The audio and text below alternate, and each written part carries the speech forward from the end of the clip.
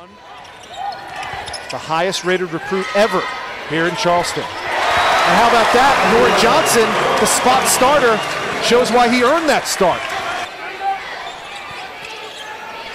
Here's Wiedemann operating against Chubb. Nice touch by the junior. Just to get him more playing time when he does get in next year. Sullivan, jump shot, good. First two of the game for Frankie Sullivan. Inside, Shaq Johnson, swatted by Theo Johnson.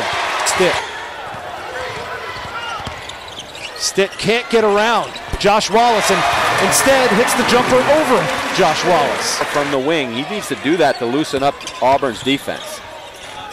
The drive along the baseline for Theo Johnson goes. Three. Clock runs down. Three-pointer goes long. Sundberg with the left-hand follow. They're playing hard. Here's a 2-2-1 press from Auburn, broken by the Cougars.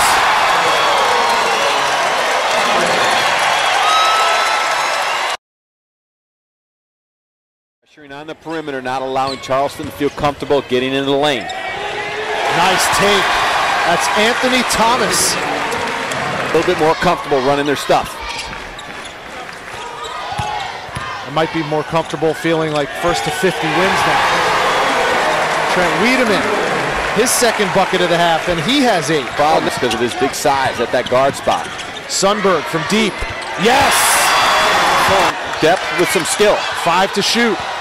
Stitt pulls the trigger and knocks it down. Isolate him against Chubb. Get to the free throw line. And there's a three-pointer from Anthony Thomas. There's Sullivan. Inside to Adamu. Adamu ducks under in the left hand. Shot clock is off. Thomas. The runner. Off the mark. Baru tips it in.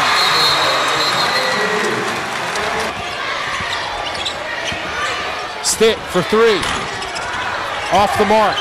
Adamu. And Baru with the rebound. And the putback. 5 points for Baru. And right now, more than ever, you know Doug Wojcik wishes he had Andrew Lawrence on the floor. Stitt again for 3. Air ball. 3.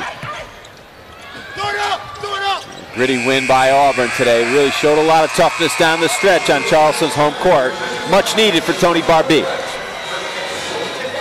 A gritty win for Tony Barbee's Auburn Tigers from out of the SEC.